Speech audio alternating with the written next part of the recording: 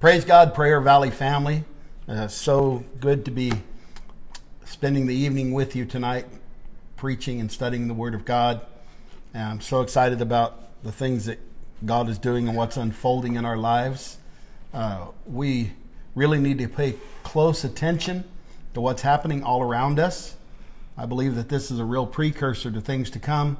Yes. And we need to use a lot of wisdom in the decisions we make, what we're yielding to and what we're not yielding to. We really need to pay close attention. And I know that people are getting weary. You know, they're getting wore down, so to speak. People are gradually getting wore down. And, you know, that's the plan of the enemy. So I'm gonna be bringing a word tonight about not really allowing yourself to burn out and wear down. But before I do, I want to let you know that this coming Sunday, August 15th, is our annual baptism, all right, at Caswell Park out there in the lake, in the river out there. Yeah. And we always have a good time. So it's at 10 a.m. We won't be having church at the church. We will be having service, worship at Caswell Park at 10 a.m. And we're going to have a big picnic together. We're going to be baptizing together. We're going to be fellowshipping together, having a great time. We always have the best time out there. And I know that a lot of people have been sick and going through things, but everybody's well.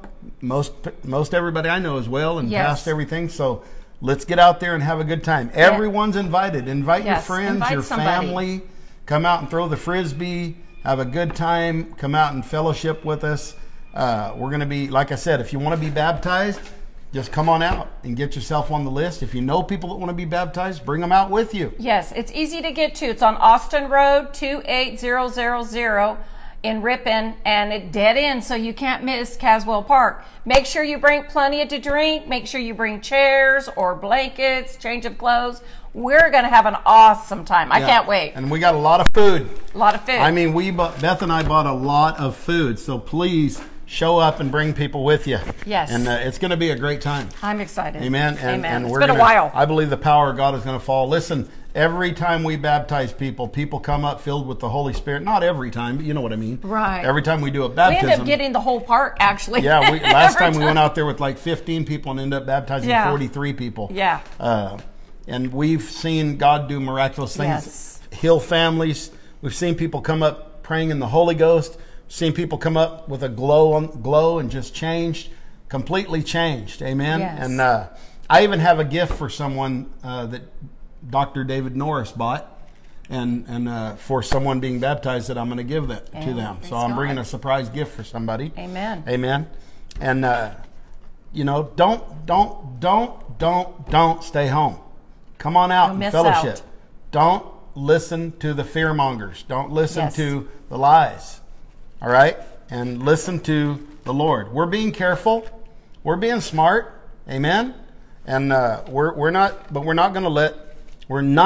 absolutely not going to let this tyrannical government dictate to us. It's not going to happen. That's right. There will be war. Amen? War, what I mean by war is there will be spiritual warfare. Amen? Amen. And it's already going on. You know, we wrestle not against flesh and blood. That's right. The weapons of our warfare are not carnal, but mighty through God to the pulling down of strongholds. We war in the Spirit. There you go. You want to see victory, begin to war in the Spirit, and you'll begin to see things change. Amen? Amen. Hey, listen, guys. God has really dropped something in my spirit. I want to challenge you to get your Bibles and open your Bibles with me to the book of 2 Timothy.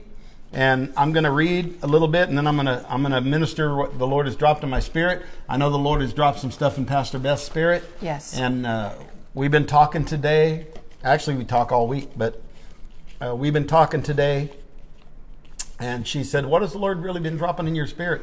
And I said, "Well, I'll tell you when we get home." We were driving, and when we got home, I came in and talked to her and told her. And she said, "That's awesome. That's what God." And I know she knew exactly what God was saying to her. At the same time, God was speaking to me. So turn your Bibles with me to 2 Timothy chapter 1.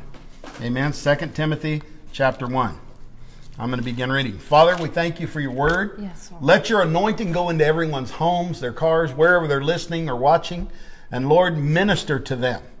Minister to them, because the devil has been ministering to your people, God. Yes. And I pray that you minister to them tonight, God. Yes. The enemy's been lying to them. The enemy's been deceiving them. The enemy's been gripping them with fear. The enemy has been manipulating them. And Lord, tonight I pray by the power of the Holy Spirit that the anointing of God goes in and just destroys the yokes of bondage, the lies that the enemy is pouring out on people, the abomination that he's pouring out on people. And I pray, God, that you just begin to bring peace back into their lives. So tonight, I want to read this out of 2 Timothy chapter 1, verse 1. Paul, an apostle of Jesus Christ, by the will of God, according to the promise of life, which is in Christ Jesus. Now that's powerful just right there. Yes. To Timothy, my dearly beloved son, grace, mercy, and peace from God the Father and Christ Jesus our Lord. Man, he's sending something there. Paul's sending something. Paul is an ambassador, an apostle. He's walking in the will of the Lord, preaching the gospel of Jesus Christ.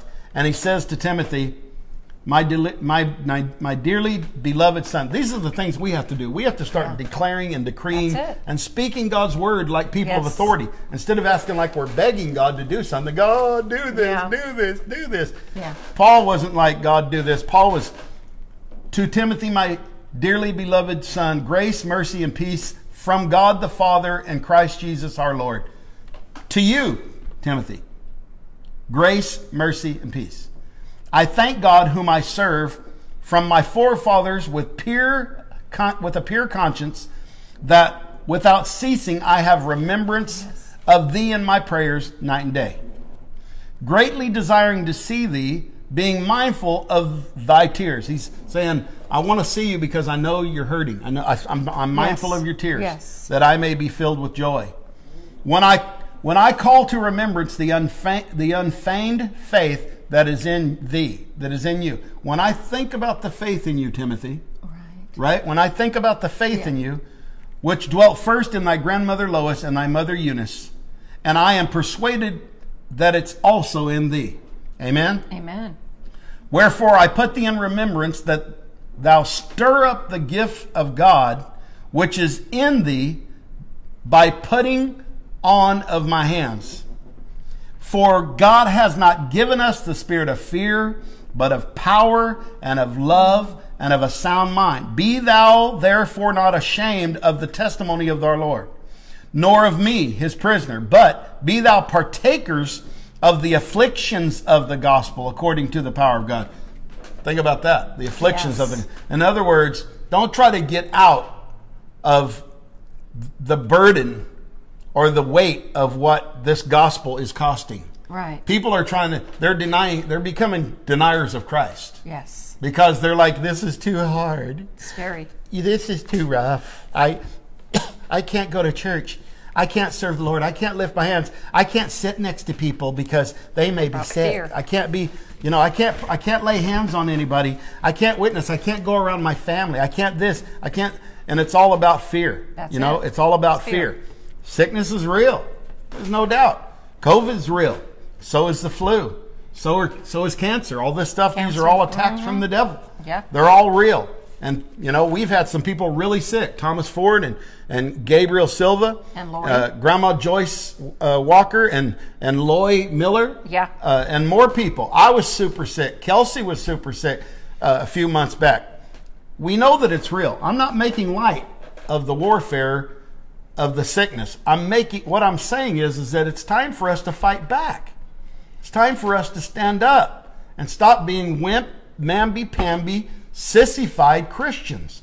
We're supposed to be men and women of God, children of the Most High. We're supposed to be men and women like Samson, who took the jawbone of an ass and slay 1,000 men. Right. We're supposed to be people that call the things that aren't as though they are. We're supposed to lay hands on the sick and they recover. We're supposed to pray the effectual, fervent prayer of the righteous. We're supposed to speak the will of God, the word of God, into existence. And instead, we're cowering down. I don't know about the rest of you, but I'm getting tired of being tired and exhausted of being exhausted. Amen? Amen. Because of the unrelinquishing garbage that we are exposed to all day long. And that's what it is. It is an unrelinquishing garbage. Listen, the crap is getting deeper and deeper and deeper. And that's why I read this portion of Scripture, because at this point in time, Timothy was starting to feel burnout. He was feeling the weight. Yeah. He was tired. He was feeling, the weight of pastoring the church or being a Christian, and the persecution and the taunting and the things that they had to miss out on and hide. They weren't respected as part of the culture and the civilization. They weren't respected. They were looked down upon. They were ostracized. They were having to hide. They were eating bread in the shack when everybody else was eating steak in the park. Right. Yeah. Now, we're not there yet, but man, what are you guys going to do? I mean, you can't even walk with the foot soldiers, and pretty soon we're going to have to run with the horsemen. Wow. If we're soldiers and we're cowering down so easily, I mean, we can't even pray for a minute. Jesus, the Bible says that Jesus went over after preaching, and all the disciples laid down to take a rest, and Jesus went a little farther and began to pray. They all fell asleep, and he come back. Pastor Mike was talking about this, and they were all asleep, and he goes, couldn't you guys even tarry for an hour? I mean, what's up? It's true. And they fall asleep again. Right? That's people for you. Yeah. So I read this portion of Scripture because Timothy was tired. He was reaching burnout. And you all know that term, burnout. Burnout, it's a place that we can experience when we're in high stress or high warfare or high difficulties. We get discouraged, we get tired, we just get worn out. Right. We get worn down by the constant battle of life itself and the attack of the enemy. The Bible tells us that the enemy will send ministering spirits. The word minister is to serve. Yeah. They will send spirits to serve your flesh. They will tell you what you want to hear. Misery loves company. They will feed your fear. When you got fear, they'll come along and feed it. You ever be getting over something that you've been struggling with, and boom, there it is. Like, it's right back in your face. Yeah. Right? That's the enemy. That's how he works.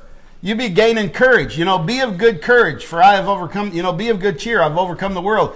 And be a man of courage, and be strong, and all this stuff. And then all of a sudden, you start trusting your feelings, or you turn on the television or the radio and you hear this and you hear that. And all of a sudden you're back in the condition that you were, before you started praying.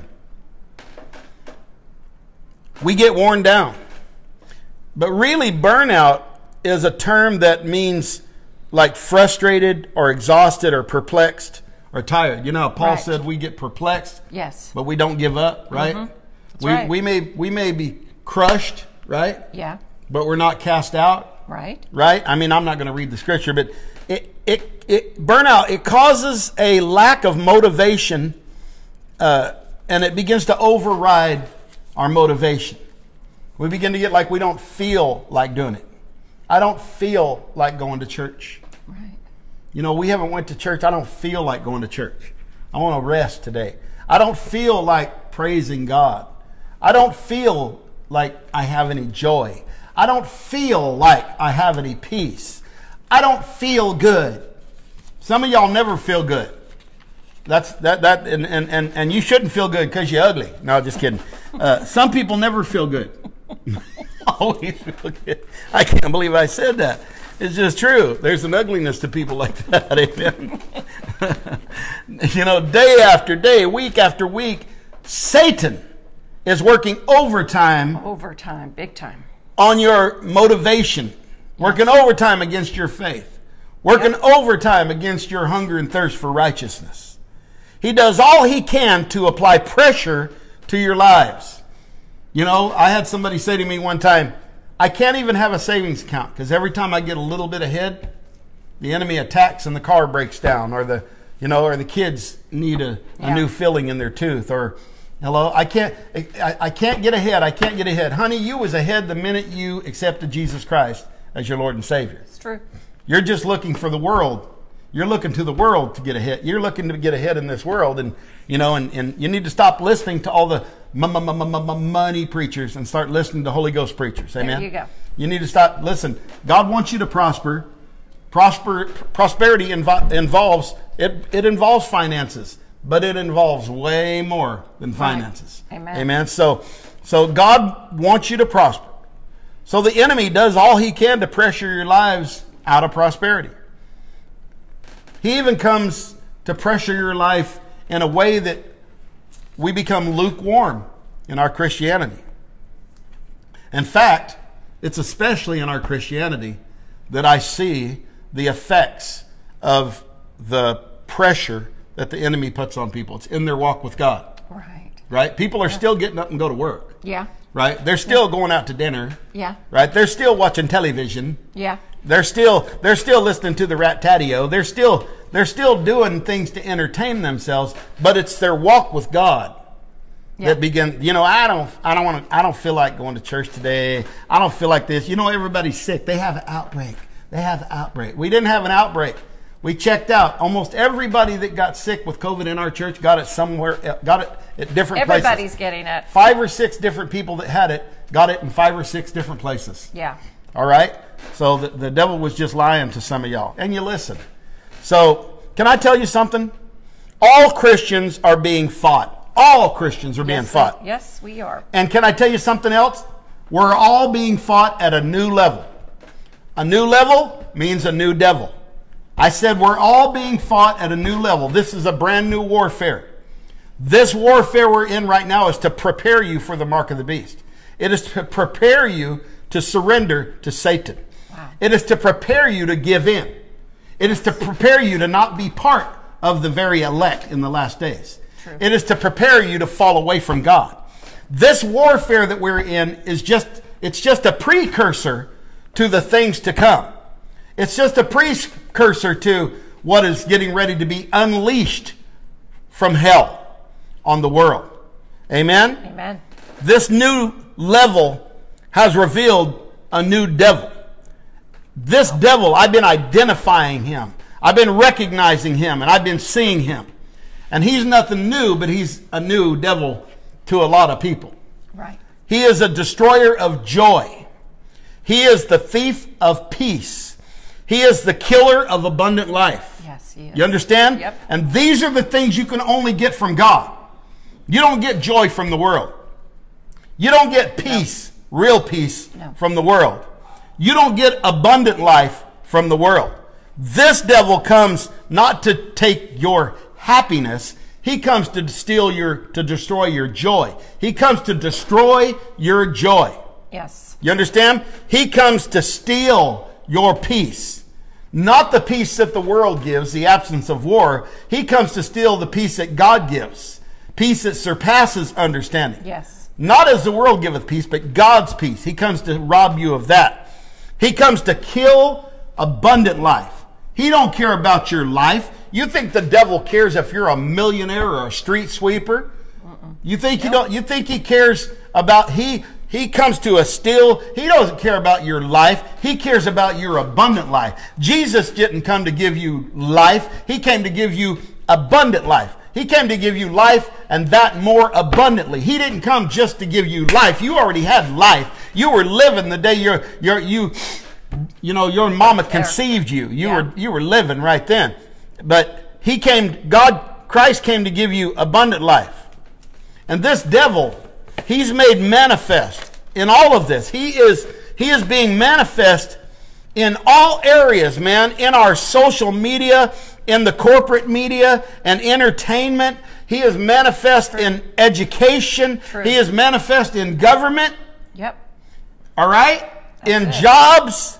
He is the bearer of bad news. He is the bearer of fear. He is the bearer of falsehood. He is the bearer of discouragement. Yes, he is. That's what he is. Yep.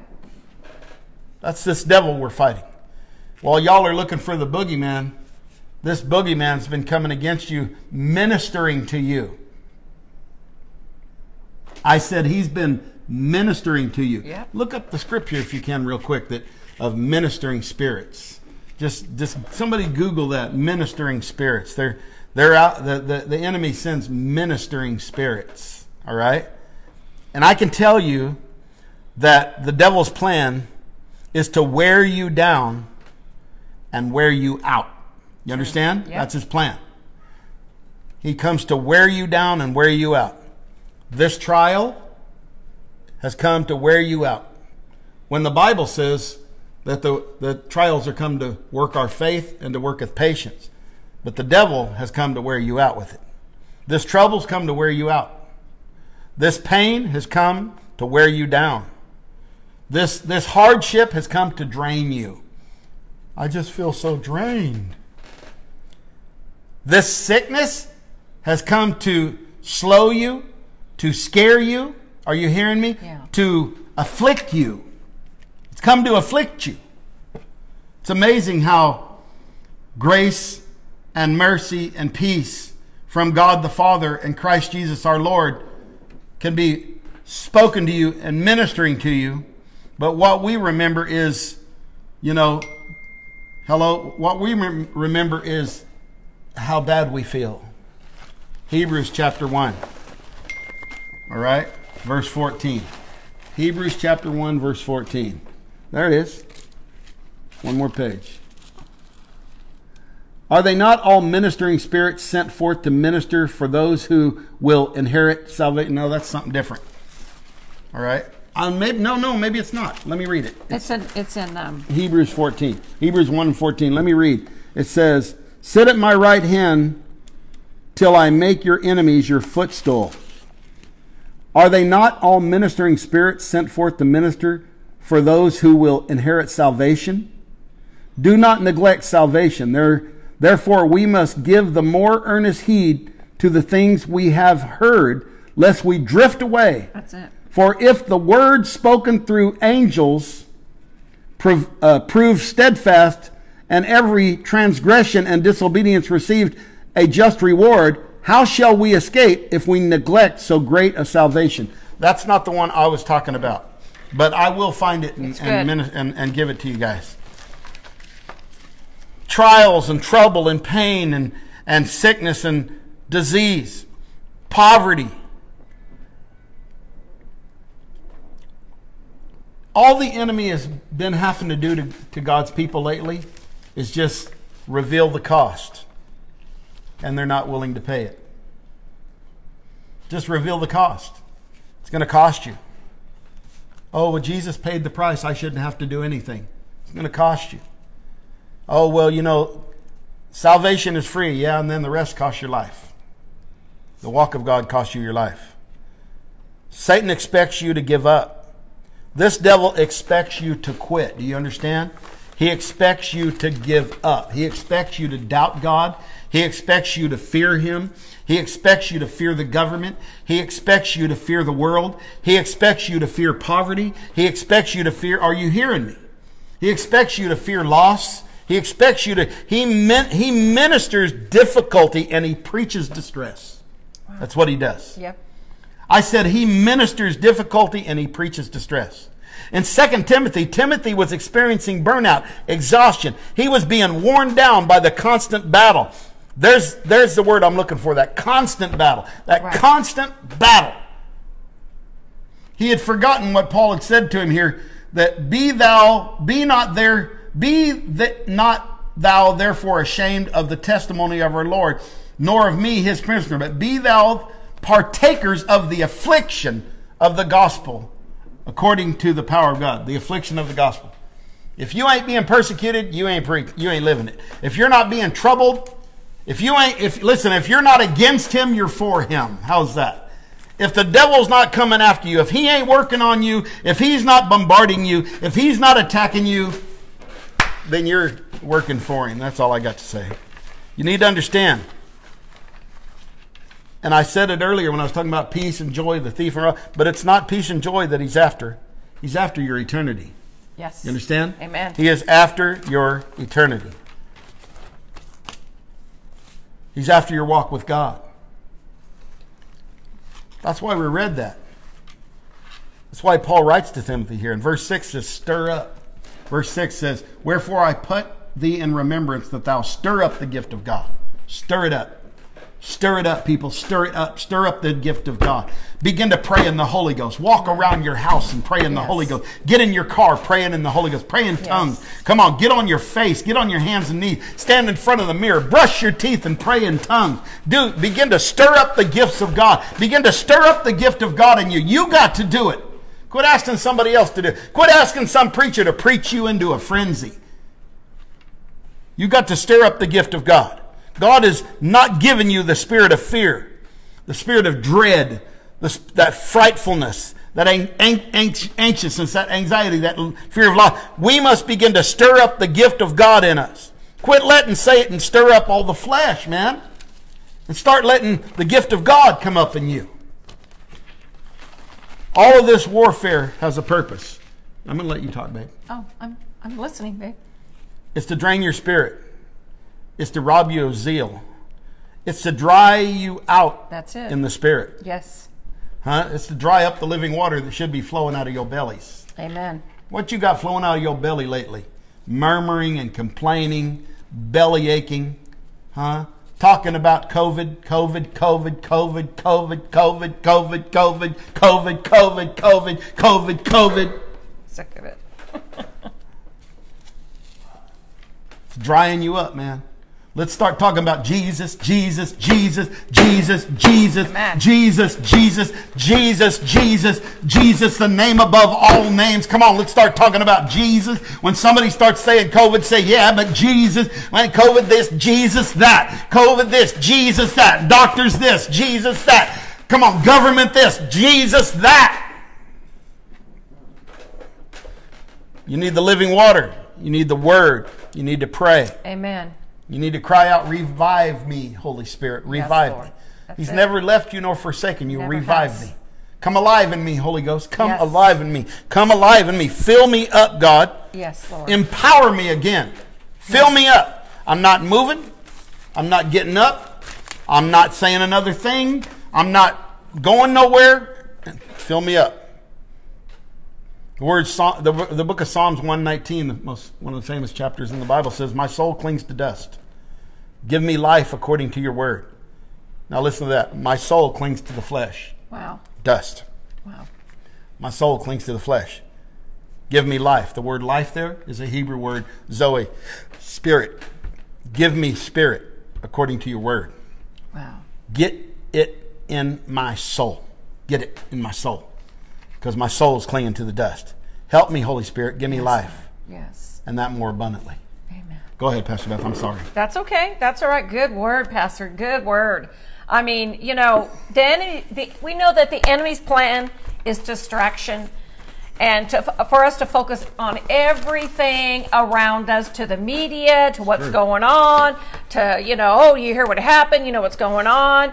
But we know what 1 Peter 5:8 says. It says, be sober, be vigilant, because your adversary, the devil, as a roaring lion, walking about, seeking whom he may devour. Whom he may.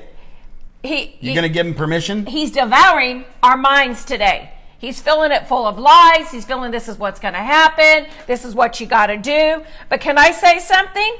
Don't let him in. Amen? God did not create us to live a distracted life. Do not let the noise from the world keep you from hearing the voice of God. Amen? And I'm going to dissect this a little bit. We've all read Romans. Fill in the Holy Ghost, people. Come on. Romans 12:2, and I'm going to let you. I began to read this, and I've read it 100 times. But it says, I'm going to say it slow. Do not be conformed to this world. Come on. But be transformed by the renewing of your mind. That by testing, that you may discern what is the will of God. The will of God. Come on. What is good and acceptable and perfect. So in other words, the Lord is saying, do not be conformed to this world. This is not who we are. We don't listen to the lies of the enemy and what's in the world. Amen? Do not be conformed. I keep hearing God say, do not be conformed. But we must transform By renewing our mind daily. Daily. He just didn't Listen to say that. right Daily. now. Daily. Daily, people. But Daily. by testing you, come on, may discern what is the will of God. What is the will of God? You're going to be tested, but what is the will of God? Let me tell you something. We're going to need to have that discernment.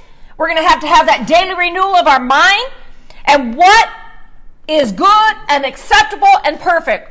Why are we allowing the enemy to come and distract us? Amen. Or to bring doubt, or to bring, why we need to start learning to trust the Lord. One of my favorite scriptures, Proverbs 3:5, trust in the Lord with all your heart. That's it. Lean not on your own understanding. But acknowledge Him. Acknowledge Him, and He shall direct your path. Come on, we need to let Him direct our path. And it says acknowledge Him in all your ways. We need to get out of the way. That's right. Amen? Amen. But honestly, we must stay focused on the Lord. We must keep our eyes on Jesus and listen to what He's saying. Because the dangers of taking your eyes off Christ, and I'm going to be real fast, but Matthew 14 says it all. And this, in 28, it says, and Peter answered to Him and said, Lord, if it's you, command me to come to you on the water. And so Jesus said, come, come. And when Peter had come down out of the boat, and he walked on the water to go to Jesus, but when he saw the wind, are you hearing me? Was boisterous. He was afraid. He was afraid, and he began to sink. His eyes were on the storm. But he cried out, saying, Lord, save me. And immediately Jesus stretched out his hand and caught him and said to him, O you of little faith, why did you doubt? Some of y'all need to be yelling, Lord, save me right now. Why are we doubting? Why are we doubting? Jesus says, come. We need to come. Amen? Amen. We need to have big faith, not little faith. We don't need to be doubting. We don't need to be focusing on what's going around and what's on this storm. Amen? But let us focus on Him. Let's have that big faith. Amen? I trust the Lord with everything. Jesus says, come. Come on, come. To me, all of you who are weary and burdened, I will give you rest. That's it. I will give you rest. Come to me. All of you who are weary, all of you who are burdened down, yes. Come to me. Come Just to me. like He said to Peter. Come on. To me. Come on. Come, Peter. Come on. He's saying it to you tonight. That's what you need to do. Get your eyes off the world and get your eyes back on Jesus. Come on, let's get sold out in these last days, man. Yes. Don't be the ones that the Bible talks about that the very elect were deceived. Yes. Or if they could be. Right. Don't be part of the great falling away. And don't be part of the abomination. Come on, don't be part of all of this crap that's going around. Be part of the kingdom of God.